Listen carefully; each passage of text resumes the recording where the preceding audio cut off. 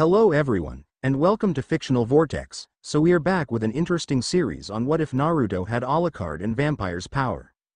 But before we start, I just want to remind you to please subscribe to my channel and hit the like button if you enjoy my content. Let's start the story.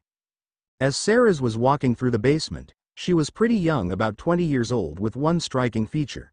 Her eyes were red instead of your typical human's colors. She also had pointy teeth. In short, she was a vampire. Now vampires aren't supposed to exist, but they exist, so what can we do about it but accept it? Ceres was walking to her master's coffin. For those who don't understand the relationship, her master turned her into a vampire and she is now his fledgling. As Ceres opened the coffin and probed into the darkness for Alucard, her master's name, body, she finally grasped something that felt like an arm. As she pulled the arm up, she found that the arm was in his pants and his body was being raised by his belt. Ceres's face quickly turned red, and she then tossed the body away from her. "So, police girl, I never knew you was that eager." Alucard broke out laughing insane laughter. Master, I didn't mean for that to happen, sorry," she laughed a sheepishly laughter. "So how fares Walter?" Alucard's expression never changed for a moment while Ceres's expression darkened. Walter isn't himself anymore, but he's slowly recovering his memories again. Pretty soon he may come back to duty. Ceres slowly spoke as if Alucard was a child. "Gwahaha. This shall be most interesting. The Angel of Death returns to his rightful place at the head of Death's scythe. Integra aka Sir Helsing, and the last of the noble, proud lineage, and the woman to whose Alucard bows to, then opened the door and strolled to front of Alucard, and then she did something no one was expecting. She shot Alucard in the head and grinned in mad pleasure as Alucard began his inhuman recovery. "That's for setting my paperwork behind a whole month." Alucard then used his shadow powers to raise himself up and met Integra's eyes. A bond of understanding passed between them while Ceres was totally lost. The Angel of Death in question was in a padlocked room with a straitjacket on, his eyes darting across the room for any means for escape. He searched for any methods before giving up and collapsing in a sigh of defeat. For he was captured by the remaining Nazis of World War II and had his youth restored in the cost of his memories. He was recaptured by the Helsing, mainly through the efforts of Ceres and Alucard, who used their command across Shadow to provide targets for Walter to send his lethal wires to. His wires were made from a special metal that was most strong, indeed. As Walter perked up because he heard footsteps and got to a stance that would make use of his inhuman agility, Alucard then walked through the wall and smiled as Walter sighed. "Now, Angel of Death, do you want to be free of this cursed prison? What do you think?" Walter spat at Alucard. "Now that's not nice at all." Alucard then laughed more of his trademark laughter. His laughter was abruptly ended by a deep rumbling of the mansion. Pictures were ripped to shreds, vases exploded, and the staff and the soldiers fell on the ground screaming. The entire mansion disappeared from England without a trace. The mansion was flying through the air, spinning. People were holding on anything that could offer support to them in this time of crisis. Integra was being held by Ceres, who used her limited control across the darkness to anchor both the women. Alucard was holding Walter by his collar and Walter was cursing Alucard all the while. Now we must ask what happened. The answer may shock you. For Kyuubi, the nine-tails fox demon tore open a dimensional rift between the worlds. As Kyuubi roared out an exclaim of surprise as a giant mansion appeared out of a rift and landed in a lucky, empty plot of land in Konoha, the village of the leaf. It wasn't on purpose. That can be said about Kyuubi's tearing of the rift with one of its grand nine tails. Kyuubi was attacking Konoha, the hidden village, while the ninjas that populated the village were doing a last-ditch effort to hinder the Kyuubi from destroying their beloved village. Alucard then teleported out and gazed across the burning city. "Ah! War is being waged!" Alucard roared out and began to play an imaged piano. Alucard then brought out Integra, Ceres, and Walter, but left the rest of the staff inside because the shock would no doubly be too much for them. "Look, Master. Yet in another London drenched in burning flames. Look at the people being slaughtered as if they were lambs." Alucard cackled madly and spread his arms wide and span and then fell on the ground laughing. "Such a shame. I can't wage my power against that demon that I spy in the distance." Alucard then sighed melodramatically. Integra was now at a most difficult decision. Do she help the people or flee? As Integra announced her decision, she was cut off by a man rushing towards her screaming, "Kyuubi's here. We're dead. Run." As the man ran and ran, he was then stabbed by one of Kyuubi's tails. "I sense an aura of raw power. I challenge you, who you are." Kyuubi snarled, searching for this aura, for Kyuubi couldn't see like humans could do. He could only see auras which through his eyes spied an aura set apart from the rest of the others. This particular aura was pitch black in contrast with the people grayish or bright colors auras. Alucard was standing in the exact same spot as the aura that Kyuubi was searching for. "Master, I thirst for battle. Let me wage sweet battle upon this damned creature." Alucard then took out his weapons Caswell and Jackal. "Put your weapons away. I hereby release level 0, hold release until target is silenced. Target is the fox demon." Sir Helsinger Integra then lit a cigar and held her elbows and also ordered Ceres to release Walter. "Now, Butler, you have a choice. You can flee and be cut down by Ceres, or you aid Alucard in his fight." Walter then agreed to the fight. After all, he was a naturally born berserker. Ceres then took her 2 anti-tank cannons from the darkness that surrounded the 4 deadly people. Alucard then roared out laughing as he felt his former power returning to him as his armor crafted itself from air and a sword exploded from his hand and his face then became covered in beards. Kyuubi finally found the aura that was bothering it. Kyuubi's eyes widened as the aura increased in size by almost 6-fold. This is the true power of the son of dragon, Dracula. Alucard, now known as Dracula for the reminder of the battle, then summoned his minions from his coffins. People across the villages then stared at the figure in shining armor at front of a massive army. "Now, we see who the true monster is." Alucard spoke to Kyuubi. "You can't defeat me, for I am the great Kyuubi." Kyuubi roared out. The earth then exploded with Kyuubi's roar. Alucard then leapt in the air and flew to Kyuubi's face and drew first blood. As Kyuubi screamed in pure rage, the 9 tails trashing and demolishing even more building and some of the army that was under Dracula's command, for those army was the very people that Dracula ate. A person of particular note was a berserker wielding 2 silver axes that rushed in a furious attack towards one of Kyuubi's legs and yelled out in delight as he heard flesh and muscles tearing under his lethal strokes. His victory, however, was short-lived as Kyuubi chomped him up and tore through the body with little efforts. Ceres, meanwhile, was busy dodging and shooting the swatting tails with her agility gained by drinking blood. Walter went back inside the mansion and searched for his wires, which took him about an hour to find. Meanwhile, Ceres ran out of ammo and flew to Integra's side and whisked her away to a safe place from which to watch the fight raging on between Dracula and Kyuubi. Impressive for a demon, you're one of the few that can keep Dracula at bay for more than a few moments. But this all ends now. Alucard then roared out, relying on his forbidden technique to finally conquer Kyuubi. "You are most interesting, vampire. The vampires I faced fell easily to my fangs and claws. Gwhahahaha, I will not lose to you." As Alucard chanted the dark ritual words of power, he was shocked to see a soul man leaping from the mountain on Kyuubi's back. The man in question had violently blonde hair and was cloaked in a white robe with red flames on the edges of it. In short, he was the 4th Hokage, sworn to protect everyone. Alucard heard a short sentence and heard the sound of hands clapping together in various positions. He then felt an immense power, even more powerful than him, seal the Kyuubi.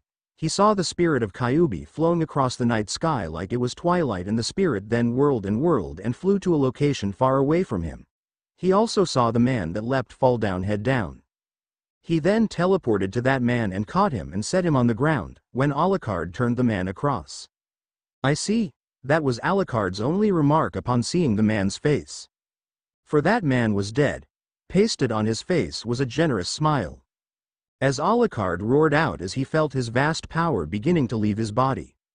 Shadows and darkness exploded from his body, leaving bloody holes in his body which he regenerated in matter of seconds. Alucard then began a melodramatic song for the dead man who gave his life to kill the Kyuubi. As a group of men rushed up towards Alucard and the dead man, one man in specific had the guts to accuse Alucard of killing the dead man. Alucard then stared at that man and lowered his glasses. "Fear what you do not know." Alucard's only reply to that unjust accusation. An elderly man then walked to the front of the group and said, "Patience. Hyuga-san. I can sense that Arashi, the legendary fourth Hokage, used a forbidden seal to seal the Kyuubi away inside a person. The only question is where? I know where the spirit of Kyuubi went to, but I must consent with my master first. Alucard hinted darkly, licking his bloody lips, fangs showing in a show of intimidation. The group protested heavily to this. Some even went so far to suggest murdering the person that Kyuubi was sealed in for revenge for killing the Hokage. Alucard snarled and brought his jackal up to that man's face and said, "Dogs aren't capable of defeating a monster, only a man." "What the hell did you say to me?" Hyuga gestured quite violently to Alucard. As Ceres flew Integra and herself to Alucard's location, Integra spoke to Ceres. "If this turns badly, be prepared for Alucard's level 0 release again." "Yes, sir." Ceres saluted the best she could because she was busy carrying Integra. As Ceres dropped Integra quite lightly, she stood in front of Alucard and brought out her cannons, which were now empty, but they didn't understand the concept of guns. "Who are you to match Kyuubi that easily?" the elderly man inquired. "I am a true Nosferatu." That was Alucard's only reply. "Ah, I thought that entire race was wiped out a long time ago. I am the third Hokage. I am most pleased to meet you. We aren't from here, we are from the world called Earth, and we live in the United Kingdoms and England." Integra finally made her entrance. "Master, did you enjoy the fight?" Alucard inquired wildly.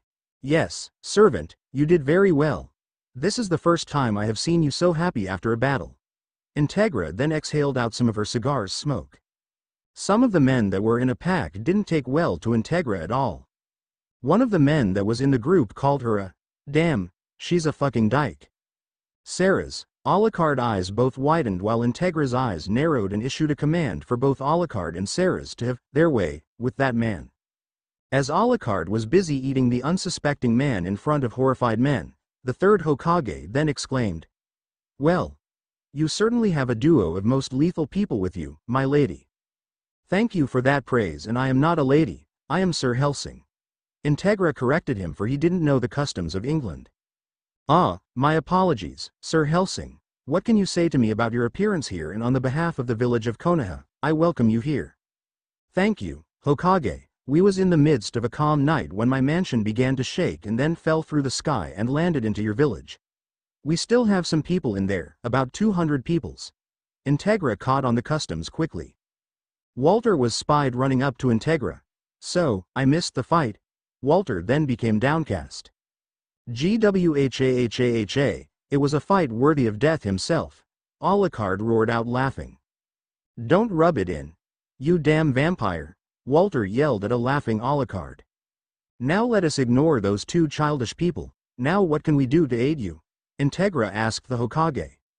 The Hokage then replied, "We need to assure the location of the person which the Kyuubi was sealed in, your servant. Alucard knows the location of the person. But he refuses to tell us before consenting with you first because he heard some of our less agreeable requests to do to that person. Servant, bring the person here." Alucard then teleported to the place he recalled the spirit being whirled at. As Alucard's eyes clapped upon the person, he was immediately ashamed, which was a rarity for the people that suggested killing. For the person was a mere baby. The baby in question was in the middle of a large ritual piece with dozens of candles around him. A seal was on his stomach burning into the baby's flesh. Alucard then checked for the gender for the baby and was struck by a most hideous odor issuing from the baby's buttocks. Alucard then deadened his nose and then checked the baby's gender. "So, a boy defeated a monster? This is most interesting," Alucard roared out laughing. Alucard took the baby in his arms and then teleported to his master, and after he teleported to the proper location, he then snarled at the people that had weapons in their hands and presented the baby to Integra. Integra softly stroked the baby's head and spoke, "I wish to take care of this baby."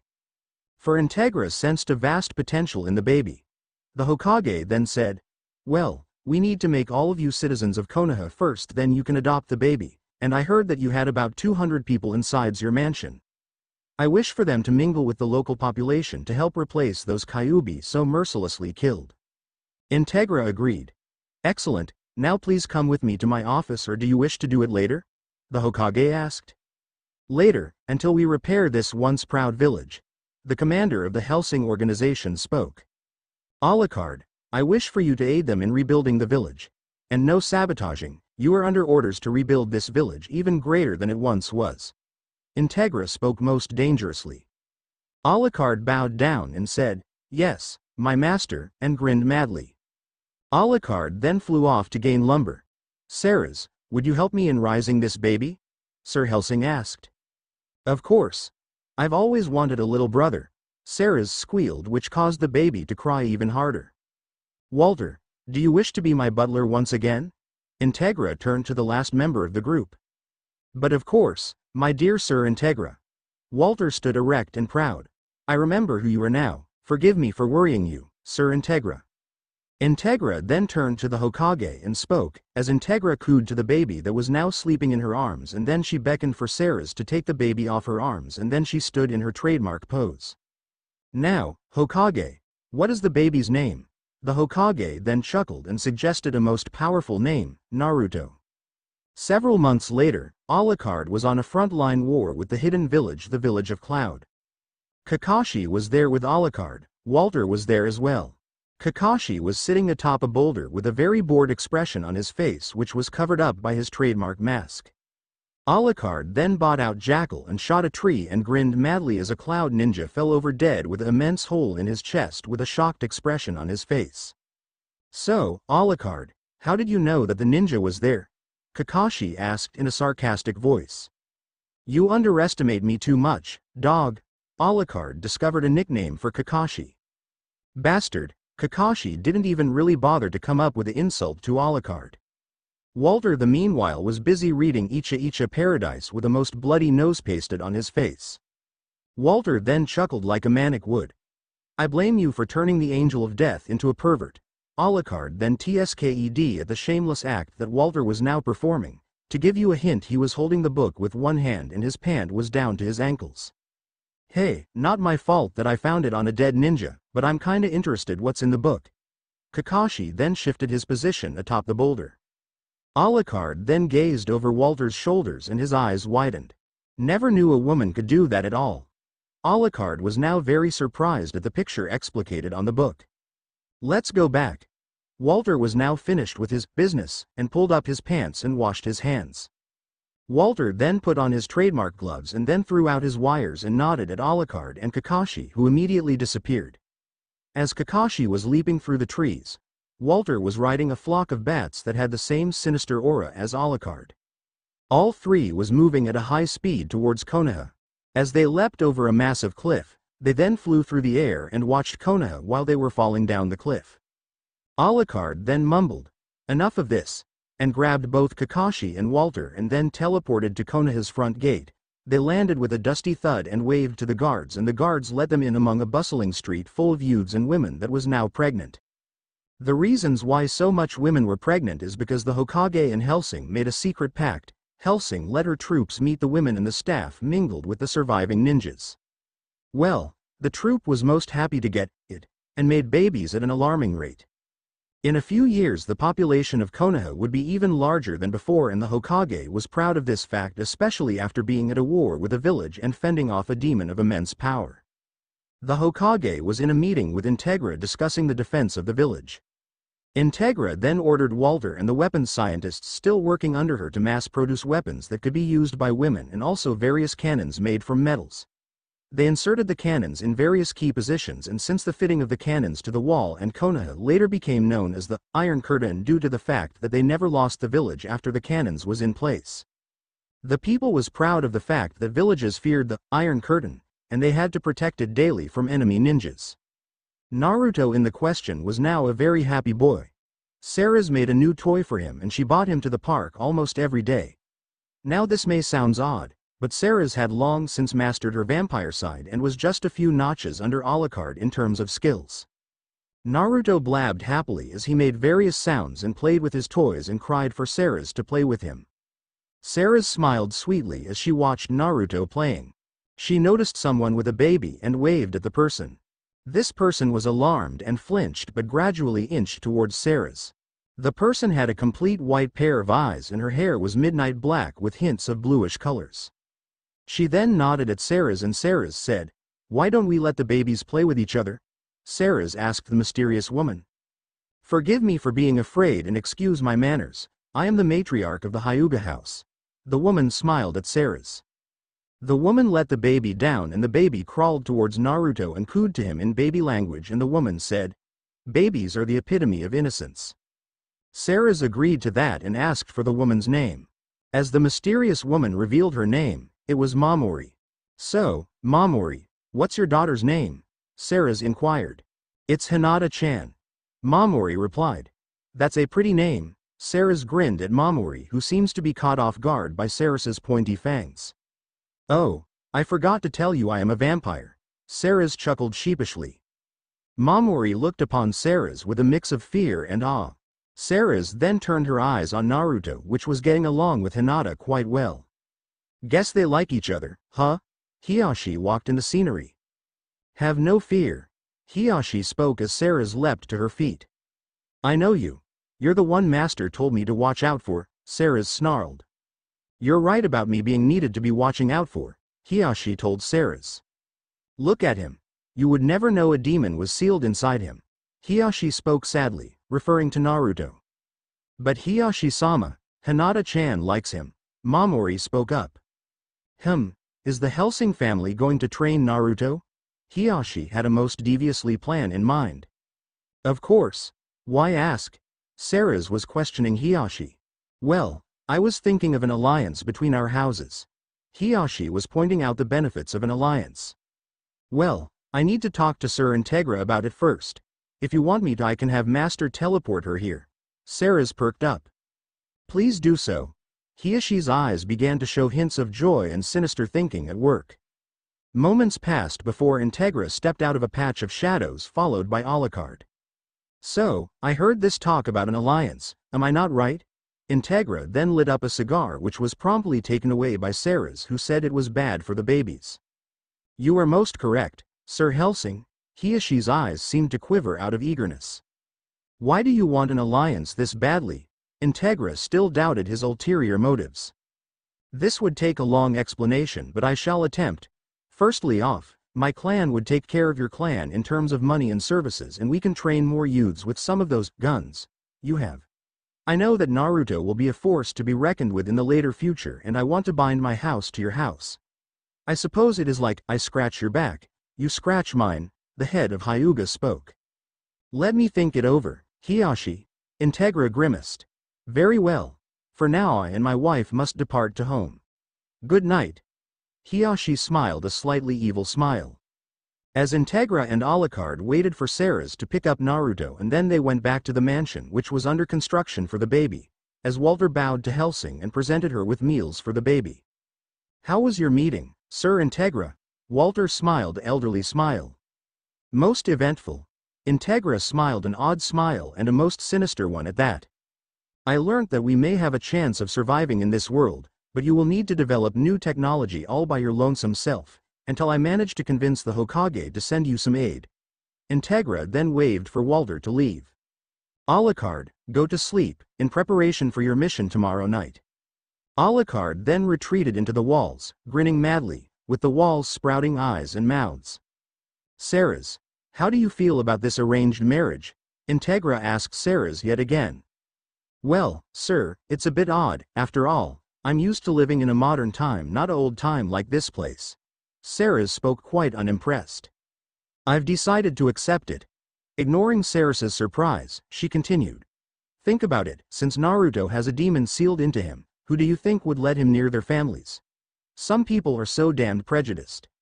Hiyashi luckily offered us a way out of a right bad situation. Hellsing finished off her lecture on the importance of this arranged marriage. But, what if Naruto don't love Hinata, or if Hinata don't like Naruto at all? Ceres asked. This is precisely why the good Lord gave us Aphrodite drugs. Integra then grinned madly, and then Naruto sneezed and woke up crying in the middle of the night. The mission was intended for the alliance between the Hellsing and Hyuga houses to cement. Ceres was dancing through the ninjas and the militia like a ballet dancer would, tearing, slamming her hands through the bodies and skulls of those pitiful humans that were struggling to protect their beloved city. Hurry! Hurry up! Show me the true power of a man that defeats a true monster. Alucard teleported around the city shooting and sucking men dry of their blood. Meanwhile, Integra and Hiyashi were watching the destruction with a grim pleasure pasted upon their lips. "So, is this to your liking, Hiyashi-sama?" Integra puffed out a smoke of a cigar she was dragging. "Of course, Sir Helsing, this city has long been a thorn in the side of the Hyuga house. As agreed, we will give our firstborn daughter to your son to be wed in matrimony. Also, we will be your ally in any upcoming political struggle," Hiyashi replied. "The only question I have to be how your servant will, Alucard, reduce the city to ruins." Hiyashi was inquiring with a hint of confusion in his voice. "Simple, Alucard. Situation E. Cromwell destruction intive in effect. Hold effect until Situation E is complete eternally." Integra roared out, stomping her cigar beneath her like a man would crush a victim's hand. "How splendid, this promotes a stirring in my loins." Order acknowledged. Alucard dropped his twin guns and beckoned for Ceres to teleport out of the now ruined city of Nodnal. Then Alucard did something no one has even seen before. He summoned a massive rune complete with writing of dark destruction and hatred and rage inscribed all across the border, which was refaced by a 5-point star. The rune was slowly rotating around all three of its axes. The rune then suddenly stopped parallel to the ground, and the rune began to glow a bloody red with Alucard above the rune, while the survivors of the ruined town was looking up with awe and fear. Alucard then jammed his left hand within the rune and chanted a dark ritual, and the rune exploded, and the energy that was bound inside the rune all went down and slammed into the town. Alucard was still chanting the ritual while rays of energy were slamming into Nodnal. With a final word out of Alucard's lips, the ground under Nodnal swallowed the town whole and sent it to hell, or what was closest to hell in the alternative dimension. Ceres was standing by Integra and Hiyashi. "Wow, Master is so strong. He's not human." She then smiled at this ironic remark. Alucard then glided to Hiyashi and Integra, cape billowing behind him. Situation E complete. Cromwell initiative now no longer in effect. Alucard then smiled, showing off his inhuman teeth. "Alucard-sama, you have my utmost gratitude for destroying this accursed town. And you, Ceres-sama, you too have my thanks, and Sir Helsing, I acknowledge you as master of true monsters." Hiyashi's voice quivered with both fear and respect. "I expect you to uphold your end of the deal, Hiyashi-sama." "Ah, but of course. I invite you to a feast in our house in honor of the fall of Nodnal, tonight." Hiyashi then bowed to his knees and inquired if they could teleport back to Konoha. After all, he said it was fun. Meanwhile, at the Helsing mansion, Walter was passed out from the sheer smell issuing from Naruto's buttocks. Integra then opened the door and immediately covered her nose, gasping for breath. She then closed the door and went to the barracks for a gas mask and then put it on, and then came back to the room and tsked at Walter's form that was on the ground spread eagle. Integra then changed Naruto's diaper and ordered a weeping Alucard to throw the disgusting dirty diaper away, far away from Konoha, and bury it. Years later, skeletons of small animals can still be found around the buried diaper that killed the animals because of their sensitive noses. As Alucard and Ceres prepared to open a portal to the Hyuga clan's house, Hiyashi immediately stood up and ordered the staff to prepare foods for the guests. As Integra walked into the dining room with a formal kimono that seems to squirm with dark thoughts of its own, Ceres was in a most beautiful kimono that accented her impressive body. "Thank you for coming to our humble abode." Hiyashi bowed down to Integra, which with a snarl, curtsied back. Mamori then came up to Ceres and gestured for her to come with her and to bring Naruto along. As Ceres let Naruto down carefully, Naruto sensed Hinata and then excitedly crawled across to Hinata. Naruto was now about 17 months ago. Hinata. Naruto spoke his very first word. "Did you just hear, Naruto-kun?" Mamori exclaimed. "I know." Ceres was jumping for joy right now and squealed like a schoolgirl. "Hinata." Naruto was calling out for Hinata, and then Hinata did something no one expected. She replied, "Na-ru-to-tu." That caused the two jumping women to faint from sheer excitement. A resounding thud was heard through the mansion of Hiyashi, who promptly sent an elite Hyuga to check the thud, and the word was that Mamori and Ceres was crying and holding each other's because the babies just said their first words. Hiyashi replied, "I see, this is good news, indeed." Integra could only nod in agreement with a smirk. Let us make a toast to the unity of Hyuga and Hellsing. Walter was now extremely drunk on the potent sake that Hiyashi made himself. With a foaming Walter in tow, the Hellsing group left the Hyuga's estate, waving goodbye to the head of the Hyuga house. Well, this is certainly a pleasant turn of event. Integra smirked and then spoke some more. At least we know that they are united for eternity. 6 years later, damn it, you freaking bastard, Naruto was dodging some of Alucard's bullets. What the hell did I do to you? Naruto screamed. Why can't I play with a friend? Alucard took on a hurt tone and shot some more. Hinata all the while was watching, trembling every time she heard the crack of Alucard's guns. Walter immediately stood to attention and said, Hinata, you must focus more on your studies and less time worrying about Naruto. He has a special talent that won't allow him to be harmed that grievously. Walter then smiled a warm smile. But, it's so scary, hearing the guns. Hinata's voice was shaking because she was in the Juken stance, parrying some of Ceres's vicious attacks. Good. You've improved quite a while since we last fought. Ceres replied as she flipped into a split-spinning kick that slammed into Hinata's delicate skin. Bruises were all over Hinata's pale body. Naruto then finally had enough of Alucard's shooting and summoned his Gatling gun. He then recalled the moment he received it from his family. Naruto, this is the fruition of 5 years of technology available here. This is called the Storm Crier. This gun uses your chakra as ammos, so if you have a lot of chakra you have a lot of ammos to shoot Alucard up. Walter then brought up the case that kept the gun and unlocked it in front of a wide-eyed Naruto and an awestruck Hyuga family. Naruto, the gun is fitted to your size right now, so when you grow up to be big and strong, the gun can grow with you. Ceres clapped her hands and smiled. Alucard then smirked and grabbed Naruto's shirt and dragged him and tossed him outside, bringing out his guns and exclaimed, Shoot me. Naruto was all too happy to oblige. Very good. You have outdone yourself this time, Walter.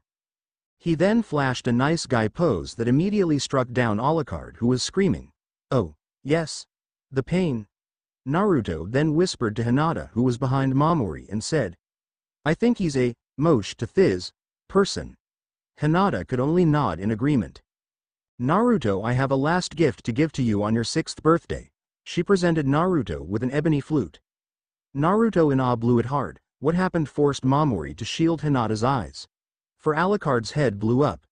Naruto, really? You should be more careful with that flute because it is a special flute that will summon Alucard to your side if you're in a right mess of stuff. Well, Master, due to all the excitement around here I just had an orgasm. Alucard then reformed his head and stood up. EWWWW, was the adult's only reply. Ne-chan, what's that word? Naruto asked Ceres, who immediately was at a loss of explanation. You'll understand when you're old. Ceres was able to answer that much. Well, now back to the present. Naruto raised his crier and squeezed the trigger. The resulting shots threw him backwards several feet and Alucard's body now resembled that of a Swiss cheese. Good. Hurry up. Hurry up and kill me to prove that humans are superior to monsters. Alucard's chest opened up in an eye which was shattered by one of Naruto's stray shot. Ew. Naruto puked his stomach up after seeing eyes fluid ooze out of a ruined eye that was on Alucard's chest. Your loss. Alucard tsked and bought his gun to Naruto's head, which made him wet his pants. As Alucard's maniacal smile began to spread, he was immediately cut to pieces by flying wires that enclosed him. Really, Sir Alucard, must you terrorize the little boy so? Walter was asking with a tone of pity in his voice. Pay attention. Ceres roared at a distracted Hinata, who was immediately kicked by Ceres. Ouch. Hinata struggled to get up after being sent flying by that kick. If I could just do something about her legs. Hinata then set into her stance and waited for the kick to come. She closed her eyes. Ceres gasped out loud, for Hinata had just activated her bloodline limit for the first time and her eyes had veins surrounding the eyes. Ceres then attempted to jump back, knowing fully well the disadvantages of fighting the Byakugan. Ceres then yelped out with pain as Hinata caught up to her and struck several chakra points shut on some of Ceres's well-shaped legs. Hinata then managed to hit one more chakra point shut before fainting from the sheer amount of chakra needed to keep her limit up. Ceres was on the ground, massaging her legs, cursing all the while. After a few minutes Sarah's was able to get up and limp to Hinata and then ascertained if Hinata was okay. And then Sarah's carried Hinata back to the Hyuga's estate with words of good news. Meanwhile, Alucard transformed in a mass of sticky liquid matter that seems to absorb light, and then Dog's head popped up only to be shot to pieces by an enraged Naruto, which was yelling, "Damn it! Why can't I have my freaking ramen?" For Alucard had seized Naruto and teleported Naruto outside the Hellsing estate right when Naruto was to taste his favorite type of ramen. This of course threw Naruto in a fit of rage. "Ah, Nirvana," Alucard could only be heard whispering to himself from the sheer pain and torture his earthly body was being put through right now. At least it looked like torture to the sane people that populated the still rebuilding Konoha. Naruto had finally succeeded into ripping off what the men used to please their women. And then he sliced open the twins' companions to the wedding tackle with his ever-trusty Stormcrier. Now some may question into if Naruto was sane or insane. The educated answer is Naruto is sane when he's with sane people and insane when he's with insane people, so it really depends on the situations. Alucard, meanwhile, was entering the higher levels of nirvana, with loads of passionate and pleasurable sounds. Naruto then jumped away to the Hellsing estate, leaving Alucard to his devices. "Naruto has certainly grown," Walter chuckled. "Before, Naruto couldn't even do that torture to Alucard before."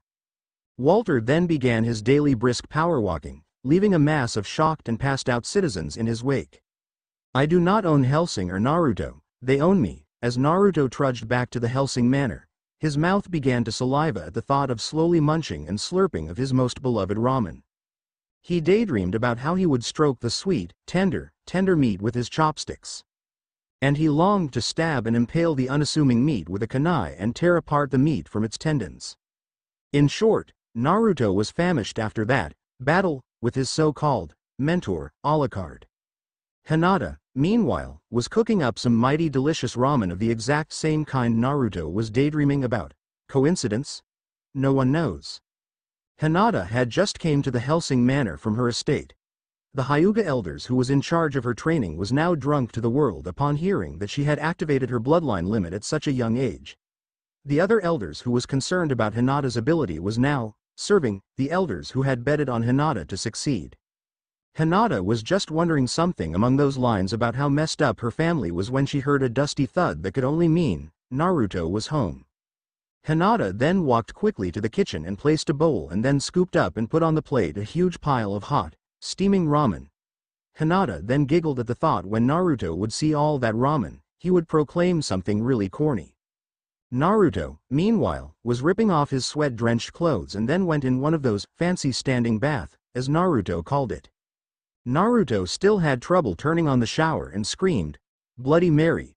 when he turned on the cold water and scrambled for the hot water, and yet again in another, "Bloody Mary!" when he was blasted with boiling water. Yet some more curses and yells. Naruto had finally got the temperature he wanted, which was lukewarm water. Hinata heard the entire ruckus and then started up the grand staircase that the Hellsing manor was famous for and slowly trudged up the absolutely massive stairs. At the top, Hinata was panting and laying on the formal carpet, fanning herself from that sheer physical demonstration.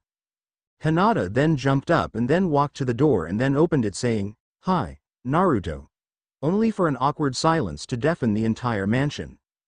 For Hinata has just saw Naruto stepping out of the bathtub reaching for a cloth. Naruto's frontal body was completely exposed to Hinata's innocent virgin eyes. Hinata's eyes were straining to stare in Naruto's eyes and not his lower body. But alas, she failed badly, partly due to the reason that the Hyuga's eyes are capable of a vast field of vision, and her skill with her eyes was not enough for her to see Naruto's best friend, Naruto. Now he could only say in a sheepishly voice, "Hi, Hinata, how are you?" Hinata. She finally saw what the difference between a female and a male was. What happened next? Hinata then fainted from a massive nosebleed. Her nosebleed sent her flying across the hall right into Sarah's bosom. Sarah's then yelled and she got a taste of some of Hinata's blood, and Sarah's almost went bloodlust mode then, but she was able to control herself, and then Sarah's set Hinata down, but not before jamming up some paper tissues up Hinata's nose to stop the nosebleed. She then walked in the bathroom yelling like a banshee from hell, "All right, Naruto. What did you just do?" and then she saw Naruto wrapped up in a towel cloth, and then Sarah's was able to put two and two together and burst out laughing. Hinata actually saw you naked? And then she tried to walk out laughing and laughing, clutching her ribs. Matter of fact, Sarah's laughed so hard she cracked some of her ribs which were healed ASAP. Naruto, meanwhile, was in a foul mood. Hinata actually saw me naked. What if she think I'm gonna be a pervert? How can I explain this to Hiyashi? Naruto then began to panic at the notion of Hiyashi finding out that his daughter saw a male naked. Now speaking of coincidence, Hiyashi and his beloved wife, Mamori, was busy chatting happily with Integra, who allowed them in the Helsing manner. Now the blood from Hinata's nosebleed was now pooling at the bottom of the staircase due to the fact that the blood formed a mini river. Integra then stepped in the blood and then she immediately screamed for Alucard. Now, servant, explain to me why this blood is in the mansion. Alucard could only cackle laughing and then bent backwards, breaking his spine in the process. Why, young master? Just go up the staircase and there you shall witness a most tragic event. Integra and the two Hyuga thought something bad had happened and then rushed up the staircase in a most undignified run. As they ran through the hall, they came to a still laughing Sarah's that was laughing and wincing from the pain from her ribs breaking over and over again. Hiyashi then spied his daughter passed out with blank, vacant eyes with paper tissues jammed up her nose. Hiyashi then saw a shaking Naruto trying to hide behind armor statue with his cloth still wrapped around him. Hiyashi then realized that Hinata had probably saw Naruto naked and Hinata had fainted from the massive nosebleed.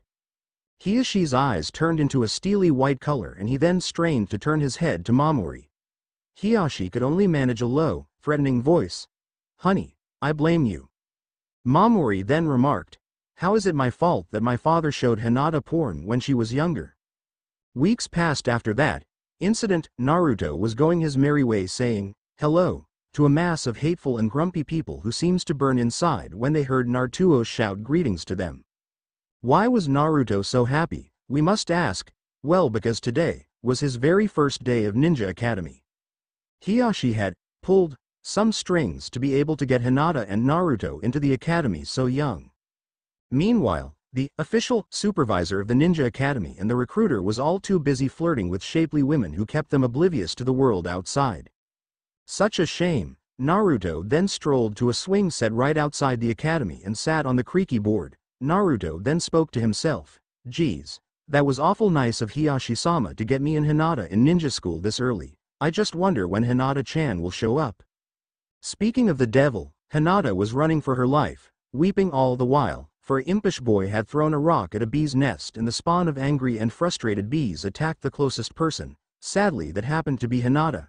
Hinata, upon hearing the buzzing of dozens of furious beating wings, she just did the sensible thing and ran for her life. As Naruto was exhaling and swinging on the swing set, he was aware of a commotion at the entrance. For Hinata was running around dodging and prancing in order to avoid any stings on her fair skin. But why was Hinata trying so hard to dodge the stings? Oh, no, if I get stung, my skin will swell up and pus will flow out. Oh, it's so gross. Someone save me. All of that thought raced through Hinata's mind. As she saw Naruto running toward her, she relaxed for a second. The bees descended. A piercing whistle went through the academy courtyard. Hundreds of squirming and dead bees laid on the ground.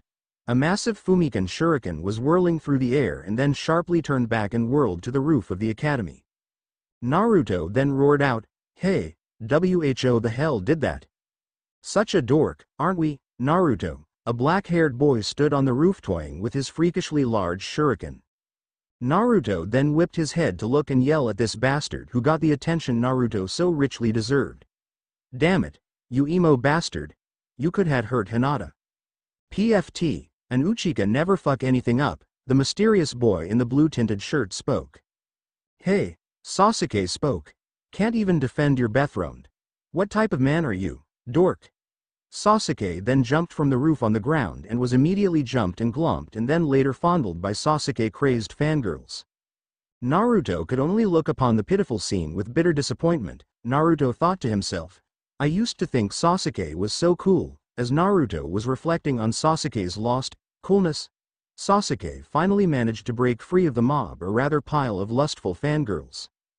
Sasuke then jumped to a low branch but still too high for the fangirls to get to. Sasuke, meanwhile, was in a most grievous state, indeed.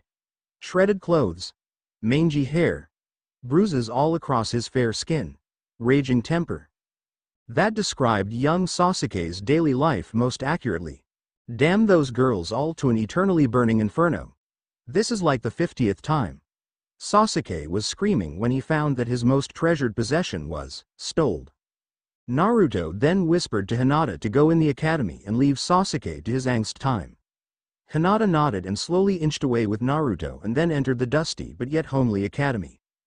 Naruto and Hinata then walked around and found an instructor that was to help them guide them to their classes. When asked for their names, Naruto cheerfully replied, "I'm Naruto Hellsing." The instructor at that point had started to have panic attacks and then guide the kids to their first ever ninja classes. Oh, the joy. The poor instructor still is going to a shrink years later. A shame, really, he was such a skilled ninja. Naruto and Hinata waited for several minutes and was discouraged by the lack of people showing up. Then all of a sudden, Naruto and Hinata detected a faint but heavy footstep nearing the classroom door. Then a massive gloved hand broke through the door and Hinata began to shake. Naruto whispered to Hinata, "Hold me." For the man who had broke through the door was clad in a black trench coat with obsidian black bandana wrapped around his head and a massive face with slashes across the face, and there was a horrifying sneer pasted on his face. A aura of intolerance seems to radiated from him, and he then began to walk to the board and removed his right glove and put his nails on the chalkboard and then finger-nailed the blackboard.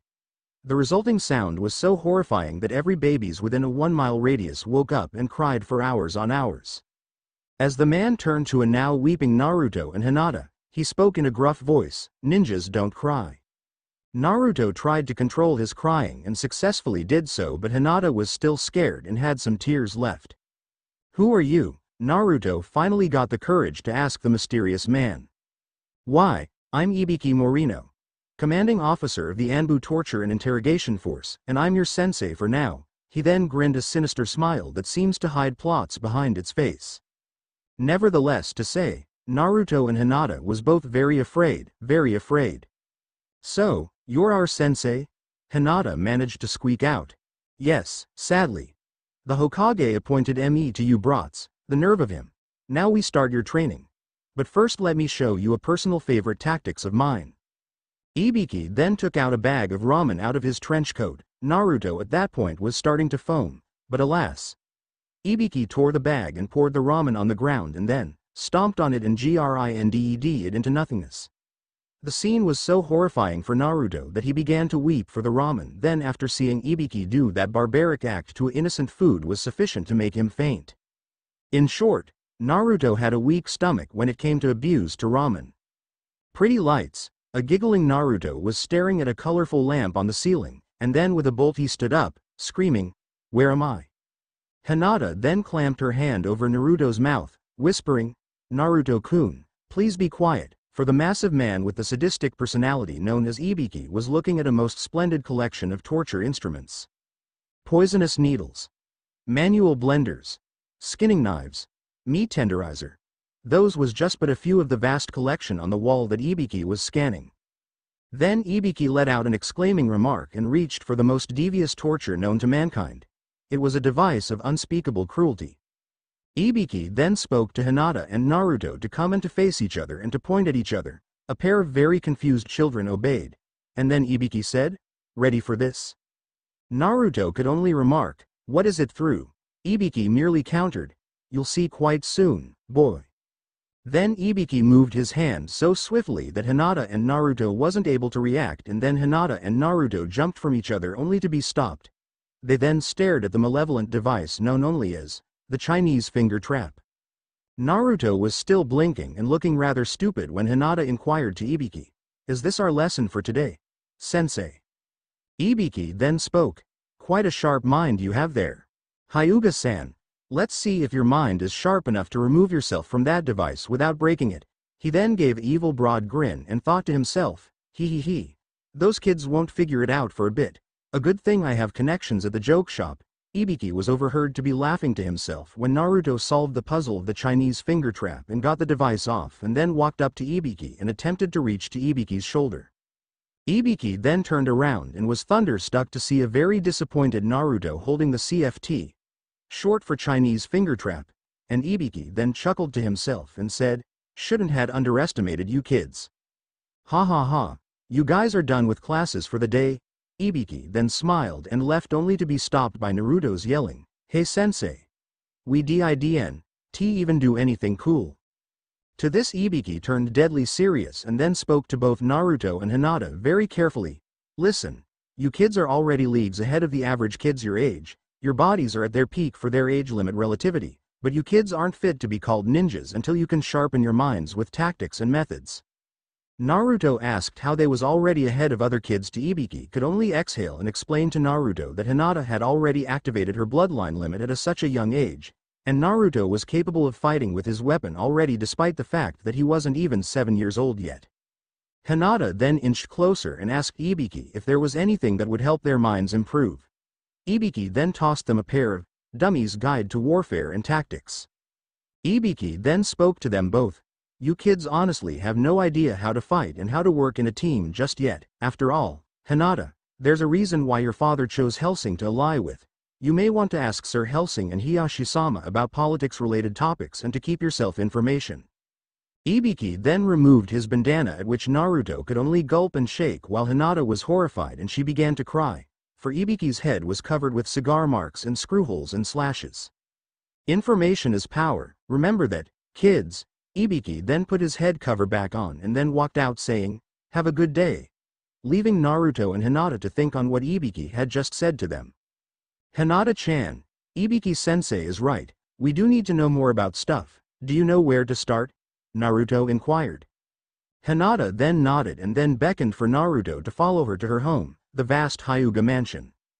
After a few minutes of running and some tree jumping, they arrived at the gates, at which the branch Hyugas greeted both children warmly. As Naruto was walking up the path to the main part of the mansion, he was distracted by a series of low grunts and pants. He then walked over to see a boy with long flowing hairs and a grim expression on his face. Naruto then exclaimed, "Neji-san!" Naruto screamed as he saw a boy practicing his routine that involved popping cherries. He had a pile of cherries next to him and a pile that was already popped. His hands was sticky and red from all the popping that he was doing. "Yes," Neji could only ask in a strained voice as Naruto had just interrupted his favorite part of his monthly routine. "Why are you popping cherries again?" Naruto asked in a disappointed tone. "Because I happen to enjoy it and you just ruined the moment. Thank a lot, jerk." Neji's hands was beginning to shake from sheer rage and frustration, for this wasn't not the first not the second time but the 20th time Naruto had stopped Neji as he was about to pop a cherry. "Whatever make you happy, weirdo." Naruto then beckoned for Hinata to follow him into the mansion. "Finally those guys are gone. Now back to my popping." As Neji popped a cherry he was starting to talk of Venus. Inside the mansion, Naruto then sent out a rapid stream of greeting to the servants who replied back cheerfully or they was rapped rather harshly by Hinata's aunt. Now, Hinata's aunt is a rather large woman that moves with the grace of a cat. Hinata's aunt had just whipped an insolent male servant across the cheek for not greeting Naruto back. "Simply divine to see you adorable darlings." Hinata's aunt was waddling toward them, preparing for a bone-crushing hug. Naruto and Hinata knew that it would hurt them but they enjoyed the hug anyways due to the nature of the hug. Snap. Pop. Shatter. Those were the sounds you would usually hear if Hinata's aunt hugged you. Naruto was let down and then he popped some bones back into places while Hinata was teary from the sheer pain and then sit down praying for the pain to go away. Sadly, it never went away as long Hinata's aunt was around. "So what are you splendid darlings doing in this dusty shack this time of the day?" Hinata's aunt was directing the servants to settle up Hiyashi's new bust which captured his steel-eyed expression remarkably well. The fact that he had his bloodline limit activated didn't hurt either. "Well, we're here to study up on new stuff," Naruto shouted and then rushed to the library. I guess I'll go and help Naruto-kun find the books. Good afternoon to you." Hinata bowed and then chased Naruto. "Such an adorable pair of children, a shame I'm past my prime. Otherwise I would have got that hunky Walter in a snap.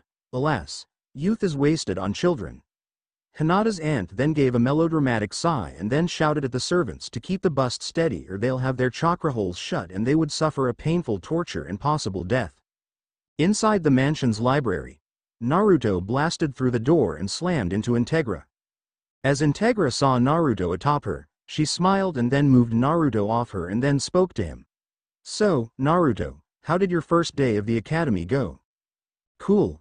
But Hinata-chan and I met a really scary guy but he's way cool." Naruto then began to yell excitedly about how Ibiki had showed Naruto and Hinata his wounds and Integra grimaced a bit upon hearing about Ibiki's war wounds.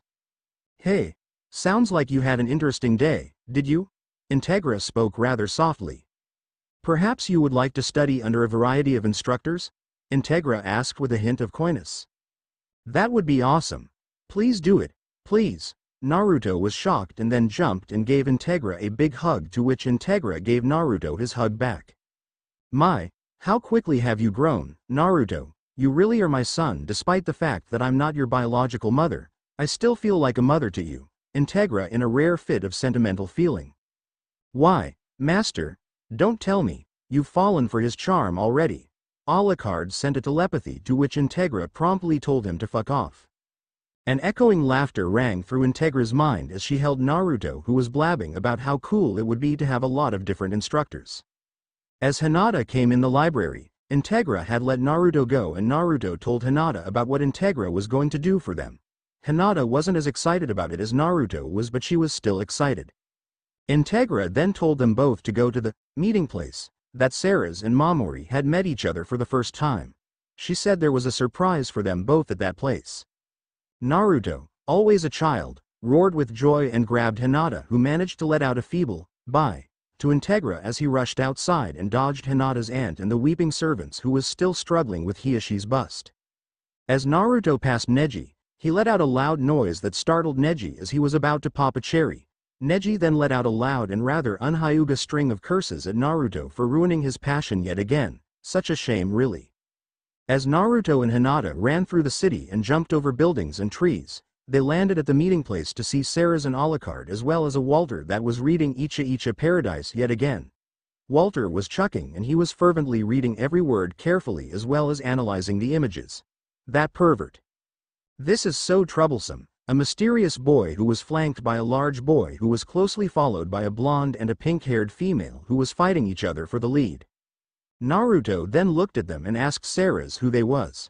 Ceres replied, "Wait and you'll see." Ceres smiled. "Why do you people make me do this? I do not own Naruto or Hellsing, they own my soul. Amen."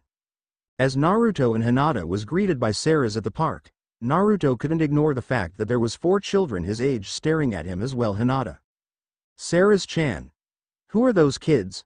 Naruto pointed frantically at the scowling boy, the blonde and the pink-haired girls who was shouting at each other over some girl things, as well the large boy who was munching from a bag of chips. Ceres merely put her hand on Naruto's head and roughed up his hair, making his hair even more rowdy than it was before, replying that they were a surprise for Naruto and Hinata. While Naruto was getting excited at the prospect of surprises, Ceres then introduced the 4 kids to Naruto and Hinata, starting off with the boy eating the chips as Choji Akamichi, the scowling boy as Shikamaru Nara, Ino Yamanka as the blonde and the pink-haired girl as Sakura Haruno. Although I think 3 more are to show up pretty soon. As soon Ceres said that last word, the park immediately began to suffer spasm tremors, which only intensified until at last Sasuke was seen jumping out of a bush with his clothes being gashed and tore and patches of bald spots on his head that appeared as like his hair had been ripped out. His face was smudged and he had a look of unnatural panic on his face. As he got to the ground and began to sprint the ninja-style way, the cause of the tremors was soon made clear. For there was a horde of young, angry, desperate fangirls all screaming for Sasuke's attention. The mob never let up their daily chase of Sasuke, even though Sasuke had moved on and found love, but that's a different story for later.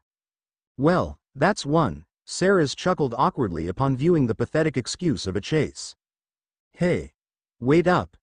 A kid was running toward the group already sitting around on benches or entertaining themselves. One thing of particular notice was that this kid had a puppy huddled up in his jacket and he was sprinting toward Ceres as if he knew her from before then. "Sorry I'm late.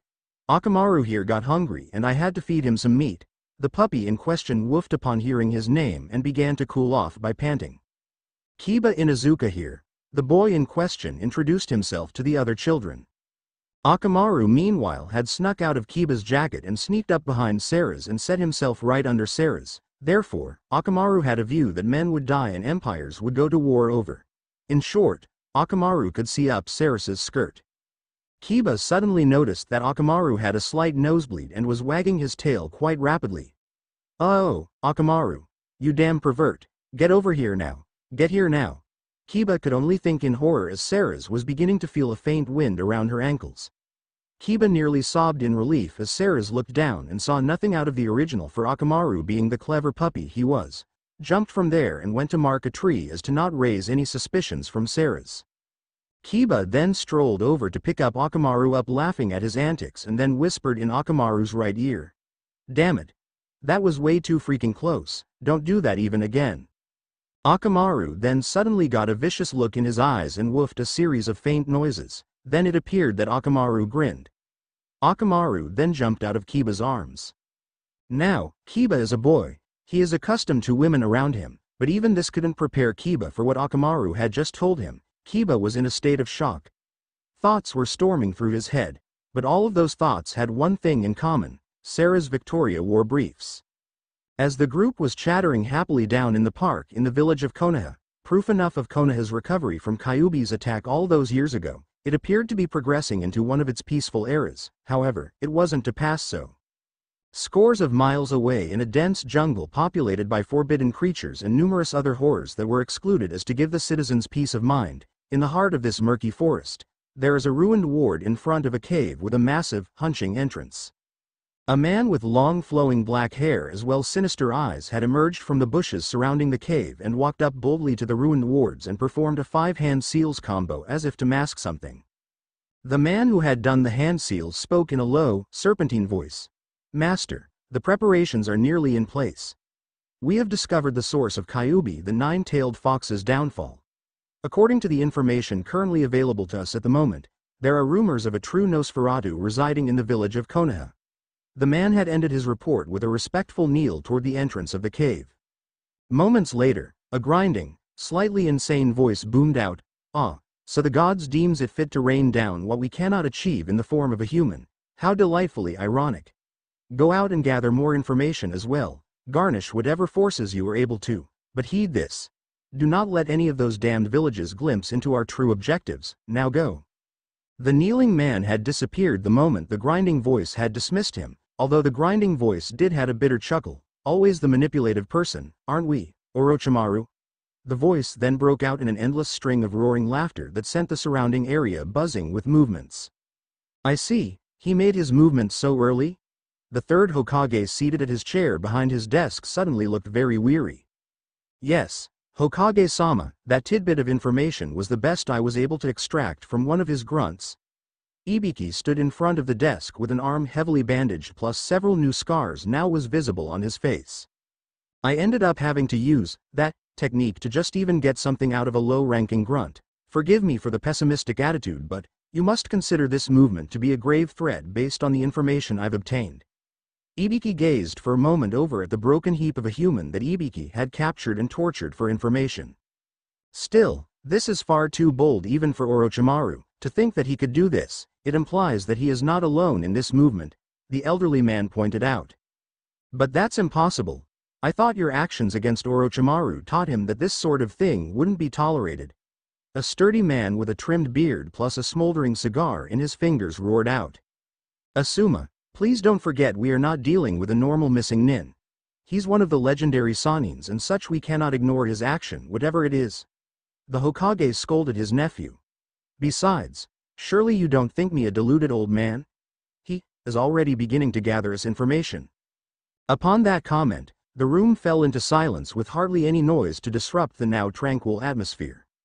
"Although, one do hope he hasn't fallen victim to his weakness," the Hokage exhaled sharply. This man in question was none other than Jiraiya the Toad Hermit. This man who was spoken so highly of by the third Hokage didn't appear to be one a leader would praises. In fact, he appeared to be someone people would criticize. For, He was drunk and giggling and speaking to a mob of well-endowed women who had no morals at all. The shack that Jiraiya was staying in hummed with activity and vitality all night and all day long. It had got so noisy quite recently that the people who dwelled around that shack had moved on with angry words and rage in their heart toward this man who could score, and they were unable to score as well. Whispers of alluring sultry voices swirled around a blissfully oblivious Jiraiya who had used up the last drop of his stamina and now was out of action for quite a while. The women who had surrounded Jiraiya immediately backed up from him, murmuring words of disgust as well hatred toward him for being so lecherous. Several of the bolder women had went through Jiraiya's belongings and found an ample amount of money. Upon finding this cash, several of the women fled out of the shack, although some of the more devious women had decided on a punishment for him. With this in mind, they set out to humiliate Jiraiya in the worst way possible. The next day, as people woke up from their slumber and prepared for their day, a crowd was already forming at the front of Jiraiya's shack. As soon they saw who it was, the crowd roared out in laughter and even cheered upon this tragic punishment to Jiraiya, the legendary toad hermit, for he was stripped naked, forced to sit on a wooden torture horse, with a ball gag in his mouth, a tragedy. The end. I hope you enjoyed this episode. Remember to subscribe and like this video. See you in the next part.